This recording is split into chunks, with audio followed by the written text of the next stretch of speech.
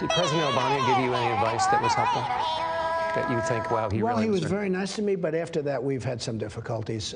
So it doesn't matter. You know, words are less important to me than deeds. And you saw what happened with surveillance, and everybody saw what happened with surveillance. Difficulties how? I thought that, well, you saw what happened with surveillance, and I think that was inappropriate. What does that mean, sir?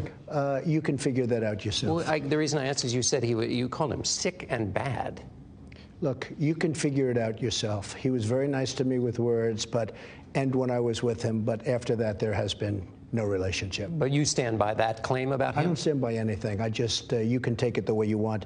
I think our side's been proven very strongly, and everybody's talking about it. And frankly, it should be discussed. I think that is a very big surveillance of our citizens. I think that's a very big topic, and it's a topic that should be number one, and we should find out what the hell is going on. I just wanted to find out, though, you're the President of the United States. You said he was sick and bad because he had tapped you. You can take it any way you want. But I'm asking you, because you don't want it to be fake news. I want to hear it from President Trump. You don't have to ask me. Why not? Because I have my own opinions. You can have your own opinions. But I want to know your opinions. You're the President of the United States. It's enough. Thank you. Thank you very much.